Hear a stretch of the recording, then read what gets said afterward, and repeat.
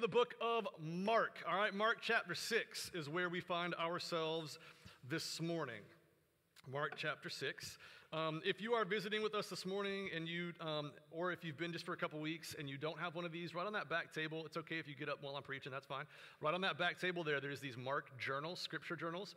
They're really cool. They're yours for free if you want one. On one page is the text of scripture, and on the other page is just lines like a journal, and you can kind of take notes as we go. So feel free to grab one of those, grab two of those. Those are free for you this morning. So, I alluded a few weeks ago. I was preaching out of Mark, and we were talking about the man who was possessed by thousands of demons. And I alluded in that message to the fact that before submitting my life completely to Jesus, about the age of 20, going into 21. I was a really, really different person, and I was not a great person. I was not making great decisions. I was not living in a way that probably my parents would have been proud of, but that's who I was, and then I really encountered Jesus in a real way, and then I became a completely different person, like drastic, radical, night and day change. I ran into a friend from high school this past week, and this is someone that we kind of keep up on social media a little bit. She was a really, really good friend in high school. And we were talking, and she said, yeah, because they go to church. They're believers. Her families are Christians, and they go to a church in the area as well. We were talking about, hey, how's your church going? I know you planted last year. How are things going? We're talking. And she says, yeah. I went and visited another one of our high school friends a few weeks ago, and she was like, yeah, I ran into Adam the other day, and this other friend's parents said, oh, how's Adam doing? What's he up to? And she said, oh, he's pastoring a church. And they were like, nope, no way. They said, I have to see it with my own eyes to believe it. All right, that's what they told her. And there's a point to that, okay? So the reason they responded that way is because they knew me back then, right? And what tends to happen when you know someone years ago, but then you don't see them for many years, you just remember them as the person that you knew, all right? They don't have any context to who I've become by the grace of God. All they know is me in high school. That's all they know.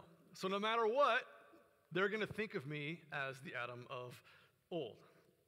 In this morning's passage, we see a really tragic story of unbelief in which the people that knew Jesus best for 30 years of his life were confronted with his power, but they could not get past him being the humble carpenter from nowhere, Nazareth, which was a town of no significance. And they just could not get past the Jesus that they knew to the Jesus who they now saw to be. Now, he hadn't changed. He just had not expressed his power in the way that he had been doing now that his ministry had begun. Let's look at Mark 6, 1 through 6, and let's see how this all plays out.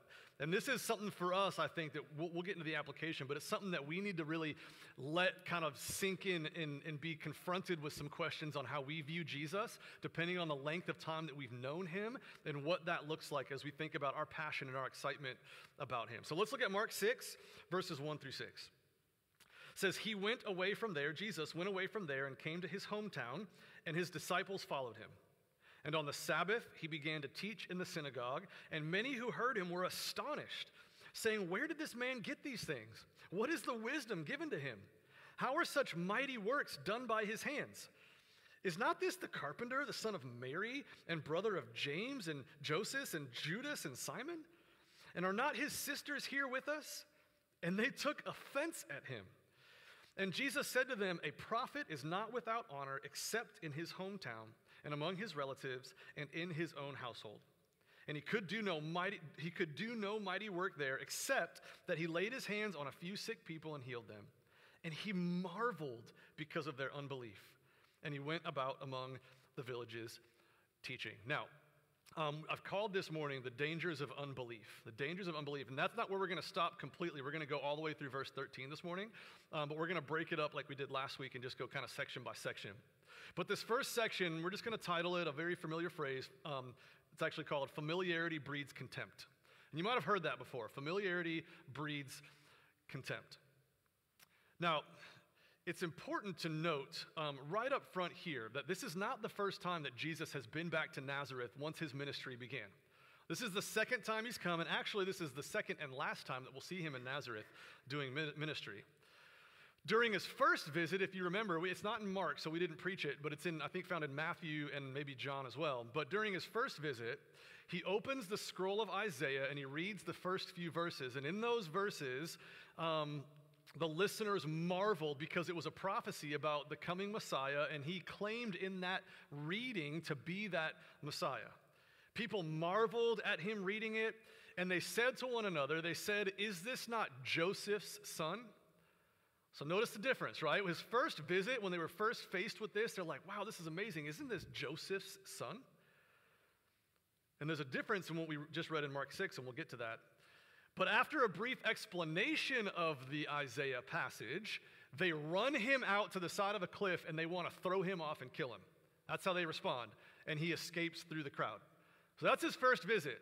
And now he's back again, round two, and they're confronted again with this person. Now, they had probably for sure heard of the miracles that he'd been performing. They had heard about these things. They sit under his teaching, and Scripture says that they were amazed, right? It says that they were astonished. But being amazed at the teachings of Jesus is not enough. It's not enough just to be amazed at his teachings. These people, they were genuinely amazed at Jesus' teachings. They were amazed at his wisdom. They were amazed at the mighty works done by his hands. But this was not enough for them. Something is not adding up, right? Something's not adding up with them. Well, who is this man? This is how we knew him to be. And in that amazement, this astonishment, this confrontation with this Jesus, they begin to ask these 5 questions. Right, they begin to ask these 5 questions, and you kind of see this progression where at first it's like astonishment, amazement, wow, who is that? Where does he get this? And then it all of a sudden turns to insult, and it turns to contempt. Let's look how that unfolds. Right, the first 3 questions seem genuine. Right, where does this man get these things? What is this wisdom that's given to him? How are such mighty works done by his hands? Like, they're recognizing these things are true and they're real about Jesus. But they simply couldn't get past the fact that this Jesus was the same one they knew as one of their own. In fact, they had known him as a citizen, right, of their small, now listen, this town was like 150, maybe 200 people. So they didn't just know Jesus, like they really knew Jesus, and they really knew his family. It's one of those towns where like everyone knows everyone, and everyone knows everyone's business, and you can't do anything without the town finding out, right? Like they knew Jesus. But in those 30 years, they had never seen or heard anything like this from him. 30 years of knowing him, and they're like, you've never, well, he did teach like this at a young age, but not that we see in Scripture beyond that. We've never heard you teach like this. We've never heard the wisdom come from you. We've never seen the miracles or heard of these miracles you're performing. Something is not adding up. And then we see the true nature of where this questioning leads them, right? In the next 2 questions. The first one they ask is this not the carpenter, the son of Mary? So now all of a sudden things change, right? First visit, isn't this the son of Joseph? And now it's, well, isn't this the son of Mary? Now, this is obviously different. Why the change? This was meant to be insulting, because back then when you talk about somebody, you would always talk about them by who their father was, right? Jesus, son of Joseph.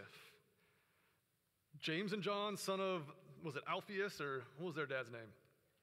I think that's what it was. You call them by their father's name, right? So the fact that they are calling him by as Mary's son was very telling, especially in light of the controversy and scandal that surrounded her pregnancy, right? I mean, the rumors were flying. Is it really true? I mean, how, there's scandals surrounding that. So they begin to insult. Isn't this Mary's son? They just could not get past the fact that he was one of them. And then, even in the face of the wonder and the marvel at what Jesus said, what he was able to do, that last question, are not his brothers here? Aren't his sisters here? Like, he's just one of us. We know his family. We know his siblings. They're still living here. They're still a part of Nazareth. And even with all of the things that Jesus said and did, they looked at him and they took offense, it says. They took offense at Jesus. Their pride and their contempt, like, there's no way you can come from Nazareth and be better than us. There's no way you can go and make something of yourself from this small little town. Nobody leaves Nazareth and does good things. There's no way. You're just one of us. So they viewed Jesus as nothing more than a carpenter from Nazareth, and the fact that he would claim to be more in their presence drove them to be offended. Now, Jesus kind of answers them with an understanding of the sentiment. He understands kind of how they would feel that way, be it a tragic sentiment. And here's why it's tragic, right? Because two things we see as a result of their unbelief, two things happen. We see two things happening. One, it says he could do no mighty work there. He could do no mighty work. One of the results of unbelief is a withholding of the saving power of Jesus. Now, it doesn't mean that he was incapable of doing it. It doesn't mean that he was unable to in the sense that he didn't have the power to. What it meant is that he was unwilling to do so. He was unwilling to do so. And Jesus addresses this I like proving Scripture, using Scripture, but Jesus addresses this in Matthew 15. And he quotes there the prophet Isaiah. He says, "You will indeed hear but never understand. You will indeed see but never perceive. For this people's heart has grown dull, and with their ears they can barely hear, and their eyes they have closed, lest they should see with their eyes and hear with their ears and understand with their heart and turn, and I would heal them." So the disbelief, the unbelief leads to Jesus saying, listen, their hearts are hard, their eyes are closed, their ears, they can't hear truth, lest I heal them. So I'm unwilling to heal because they are unwilling to listen. He would not heal them because of their unbelief. So he could do no mighty work because he was unwilling to do so in the face of such unbelief. And then we see the second thing that happens as a result, and this one is the one that really kind of cuts to the heart. It says Jesus marveled at their unbelief. He marveled he looked at them, these people he had known his whole life, right? Like friends, extended family, people he probably had so many stories from doing life with. And he looks at them and he says, wow, everything I'm saying, everything I'm showing you, all the stories you've heard and what you've seen, and you still won't believe. He is, in a sense, struck with wonder over how hard their hearts had become. He marveled at their unbelief. And we've got to pause here, I think, for just a minute before we get to the next section. We need to ask ourselves the same question that one pastor that I was reading this week posed to his church. Here's what he said, or asked. He asked, have we become so familiar with Jesus, having been raised in church all our lives, that his words no longer convict, that his miracles no longer astonish, and his death on the cross no longer strikes the chord of amazing grace? My prayer, and has been this week, my prayer is that we would never lose that sense of that childlike wonder with who Jesus is. Just that excitement and passion that we had when we first met him, and then as we go through life, that things tend to become normal and we become complacent, and we'll address that more at the end, but I think we need to just pause there and be faced with that question. If I've been a believer for a long time, if I've been raised in church, do I still get struck with that same kind of awe and wonder that I used to when I first believed? Then we get to the second section, and these two tie in pretty well. Okay, we get to the second section. This is verses 7 through 13. And this is really just a warning of unbelief. This is a warning that includes some judgment. But let's look at verses 7 through 13 in chapter 6, and then let's talk about that as well. So he, Jesus, called the 12 and began to send them out two by two, and he gave them authority over the unclean spirits. He charged them to take nothing for their journey except a staff, no bread, no bag, no money in their belts, but to wear sandals, that's good, not put on two tunics, though. Then he said to them, whenever you enter a house, stay there until you depart from there. And if any place will not receive you and they will not listen to you, when you leave, shake off the dust that is on your feet as a testimony against them. So they went out and proclaimed that people should repent, and they cast out many demons and anointed with oil many who were sick and healed them. Now, Jesus is just so timely with his discipleship, right? Because what the disciples are with him in Nazareth, so they see this rejection, they see this unbelief, and now Jesus is like, all right, time to put this into practice yourselves. You've seen my power, you've seen how I preach, you've seen how I perform miracles, you've seen what rejection looks like, and now it's your turn. Now, probably thinking, now, wait a minute, Jesus. We just saw these people that rejected you, and they knew you best. And now you want us to go out into villages and towns where we don't know anybody. And listen, like, that doesn't sound very fun. And we're not public speakers. We're not preachers. We're not missionaries. We're not evangelists. We're fishermen, right? I was a tax collector. You know, we had jobs that weren't necessarily highly thought of. And Jesus is like, yep, I want you to go. And I want you to put into practice what I've been teaching you. So he pairs them up 2 by 2. And there's a couple reasons for this. One, because it's just the kind of, most obvious one is because it's more safe to travel with a pair, right? If you go by yourself back in that time, you get robbed, you get mugged, whatever. Travel with 2, but also Ecclesiastes 4:9 says 2 are better than 1 because they have a good reward for their toil. So when you go with somebody else and work together, there's good reward. Also, Jewish law would require 2 witnesses for accountability. So there's many reasons behind the method of 2 by 2, right? He sends them out in pairs, and then also we see that he gives them authority over unclean spirits. Matthew gives us a little more context by telling us the purpose was to cast out the demons, to heal every kind of disease, and to heal every kind of sickness. So go with power, cast out demons, heal every kind of disease, and heal every kind of sickness. Now, another really important side note here that we have to understand, and this kind of gets deeper into some theology and some pneumatology, which is the Holy Spirit, study of the Holy Spirit. But we have to recognize that the Holy Spirit had not yet fallen on the disciples. Right? We're not to Acts 2 yet. That's where the Holy Spirit comes and falls on them and begins to indwell believers. So that has not happened. The power that Jesus gives these men is a temporary power. This is a temporary power that they're given. Kind of think of it like a short-term mission trip. I'm going to give you my power for the short term, and I want you to go out, and I want you to cast out demons, and I want you to heal. All the fears they might have felt, all the hesitation of going on mission on behalf of Jesus. Think about this, right? It could all be calmed knowing that we are going out in the same power that Jesus has shown us as we've been with him these last few months.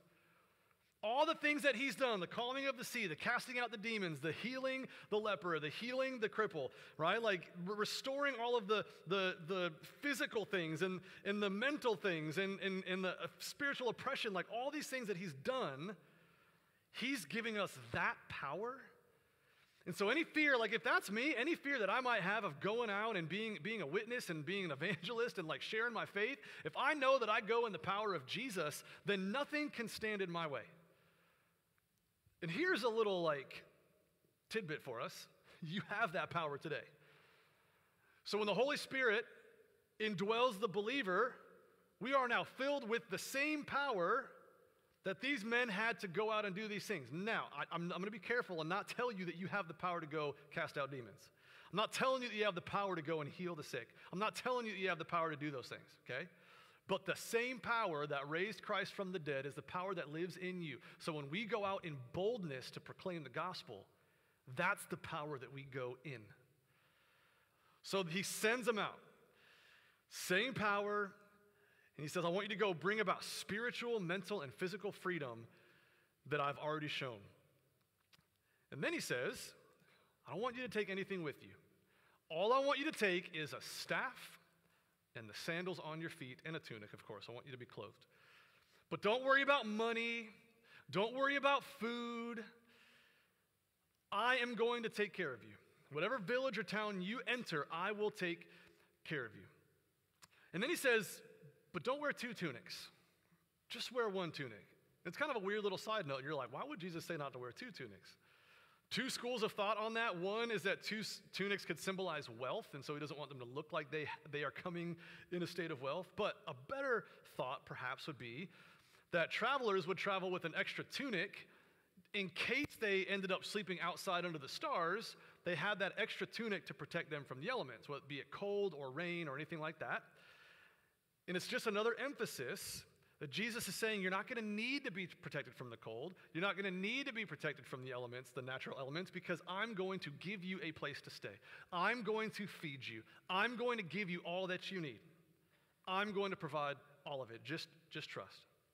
Right? And this is the point, right? Jesus says to go, and just trust that as they go, he is going to be with them, not in person, but his power will be with them, and he's going to take care of them. He's going to provide everything they need. A couple other things before we get to like the big application point of this, but we see some other instructions, right?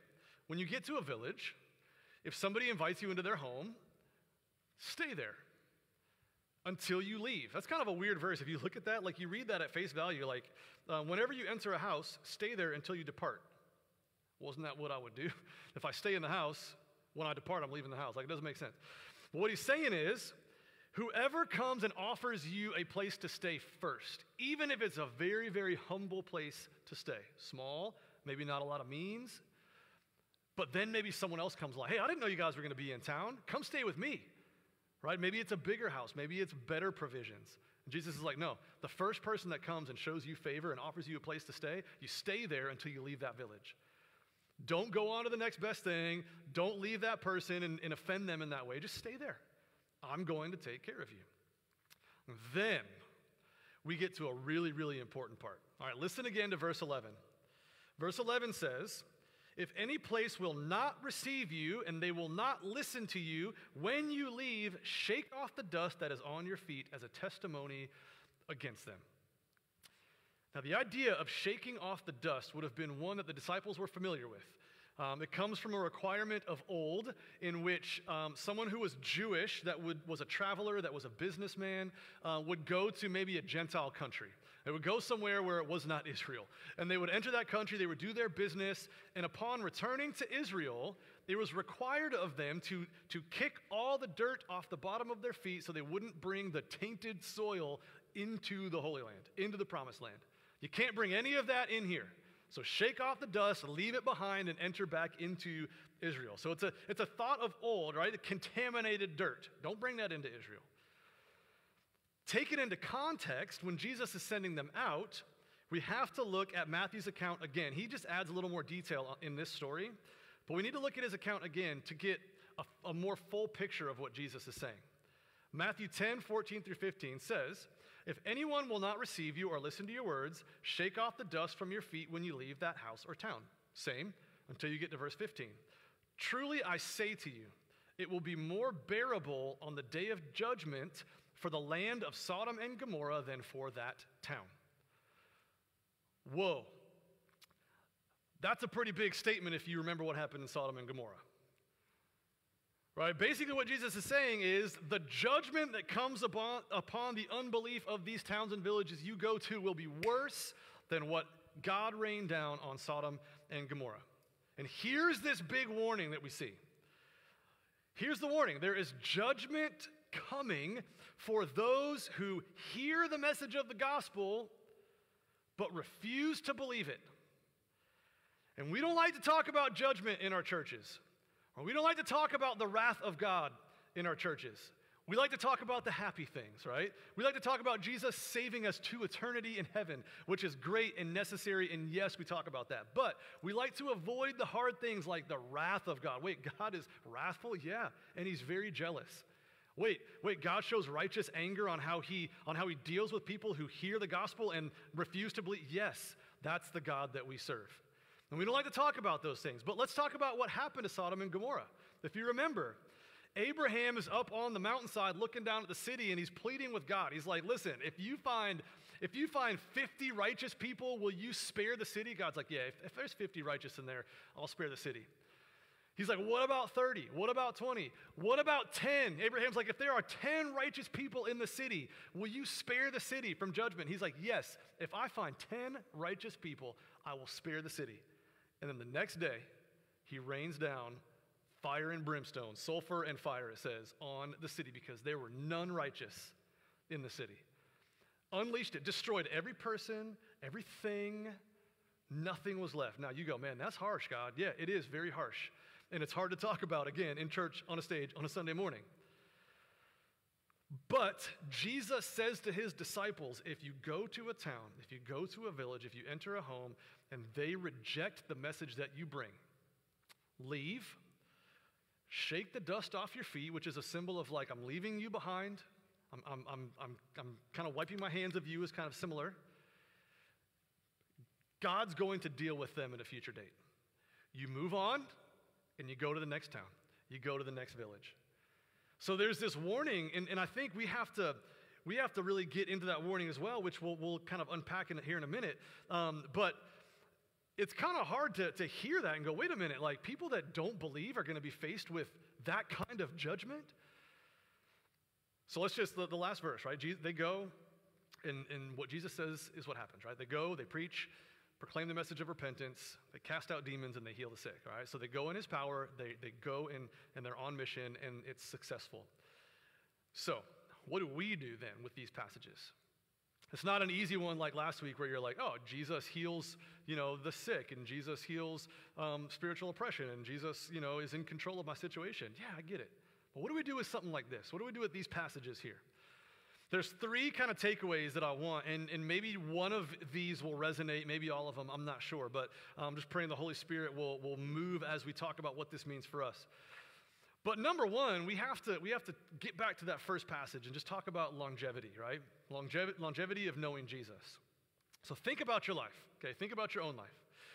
And just kind of go back to, if you're a Christian, if you are a believer, how long have you been a Christian? Go back to when that started, right? Was it early, like 7, 8 years old?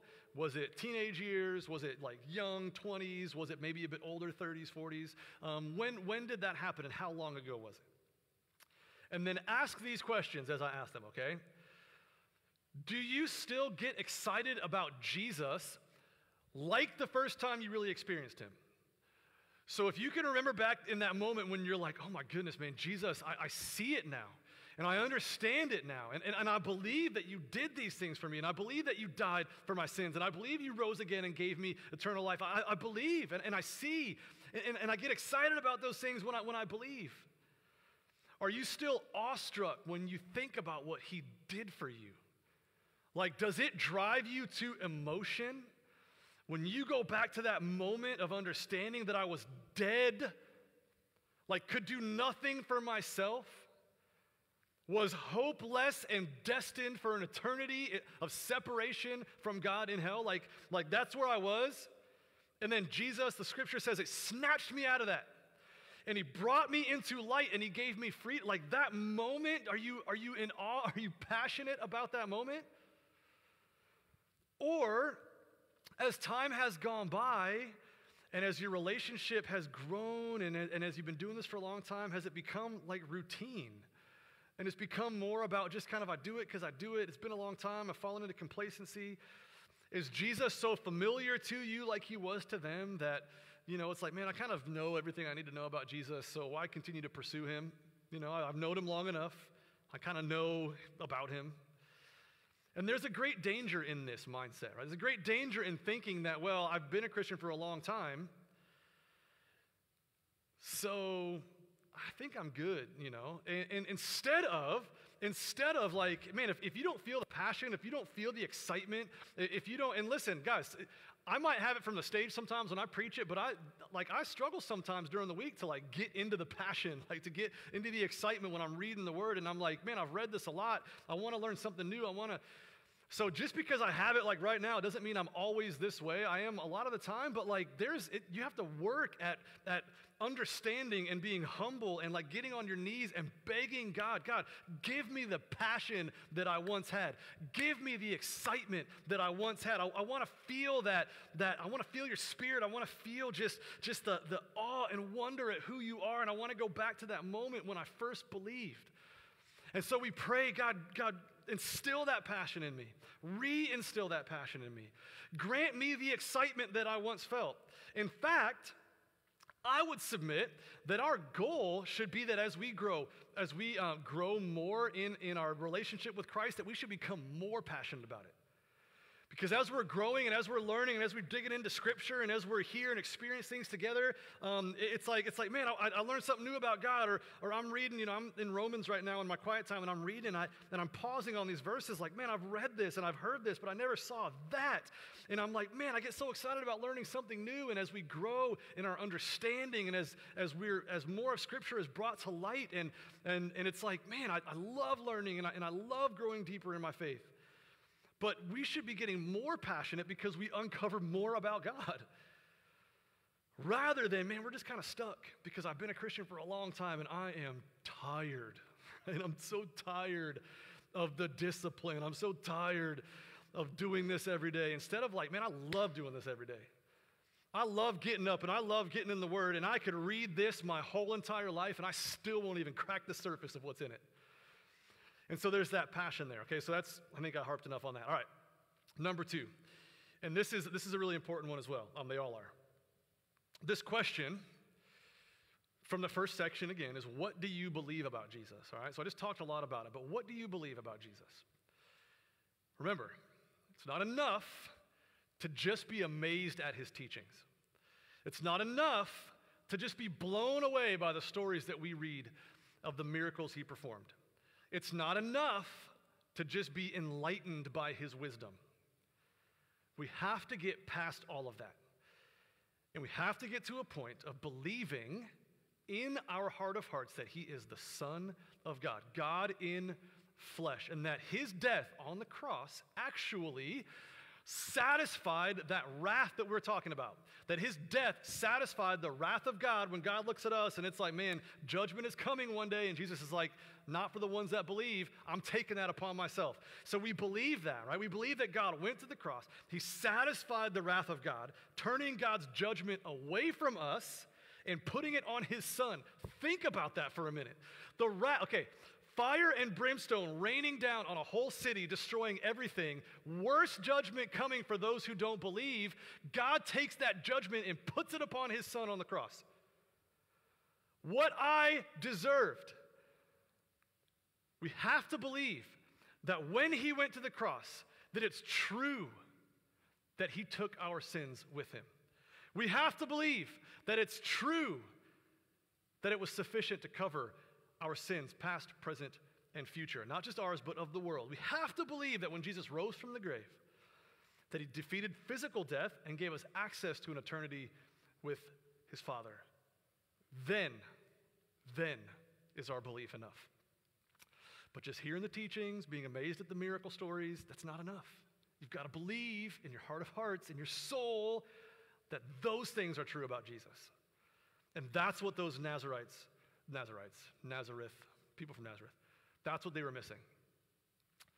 Now, the third thing, and this is from the second section, okay? The third thing is this, is that context is very critical here, okay? So we look at these passages sometimes, and we have to be able to differentiate a passage between it being what's called descriptive or prescriptive, okay? What I mean by that is descriptive would be just describing how things were, and then we kind of take that application and we try to apply it the best we can. Prescriptive is like, it's a prescription. Like, Jesus says do it, therefore you do it, right? This is not prescriptive, it's descriptive. However, there are some truths that we have to take into account and try to apply into our lives, okay? But we got to be careful not to read ourselves too much into it. This was a commissioning of the 12 for a very specific period of time and a very specific moment in history. But there's some ideas here that apply to us as well. Here's one of them, right? Is that judgment is coming. Judgment is coming for those who insist on unbelief. Those who have been confronted with the gospel, they've heard the truth of it, they understand it clearly enough, but yet they don't believe it. And the part of this context that we can't miss is that those who face the judgment worse than Sodom and Gomorrah are those who have heard it already, okay? It's not just everybody, but this specifically is those who have heard and reject. So we can take this in two ways, all right? We're going to wrap up here in just a minute, but we're going to take this in two different ways this morning, all right? Number one, as believers who are living on mission, here's my encouragement, is that we are never, ever to give up on anybody. Don't ever give up on anyone, okay? How does that apply to this passage when they were told to leave it behind? Don't ever think that anyone is too far gone. Don't ever stop talking about Jesus to those who refuse to believe. However, understand this, that it's up to the Holy Spirit to change someone's heart. Right? No amount of words that you say are going to change someone's heart. The Spirit will use your words. He'll use what you say. He'll use your testimony. He'll use your life story as you talk about what Jesus did for you, what he's doing for you. He'll use those things, but ultimately it's up to the Holy Spirit to change someone's heart. And there may come a point, you talk about shaking the dust off your feet, okay? There may come a point where your witnessing becomes more about praying for the person than it does about continuing to just talk, right? Because there's only so much you can say, and eventually, if you go too far with that, you can really turn them off to the gospel. And so sometimes you have to just know the person, and you still bring it up, you still talk about what Jesus did, but maybe the testimony, the point of witnessing turns to more praying for that person than it does continually talking to them. Now, there's a school of thought that says, well, am I supposed to just shake the dust off and be done with that person? I don't know that I'm there, saying that you should just leave someone behind for good. But again, maybe you become the prayer warrior on that person's behalf. And the second thing I would say about this is that we all need to just check our hearts. And we need to do a real deep check on what we believe. Because maybe it's been a long time, but Jesus has been just breaking down those walls of unbelief. Maybe you sit here this morning and you don't know Jesus. So here's what I challenge you to do is if you feel like you're almost there, if you feel like, man, I've heard it, I kind of get it, but I'm still wrestling with this specific point of belief about Jesus, just stop resisting him. Just stop resisting him. I'm telling you right now that if you submit to the Spirit's leading, drawing you to himself, and if you bend your knees to Jesus, and you say yes to Jesus, and you make him Lord over your life, I promise you, like the most solid promise I can offer, okay? I promise it's going to be the best decision you ever make in your life.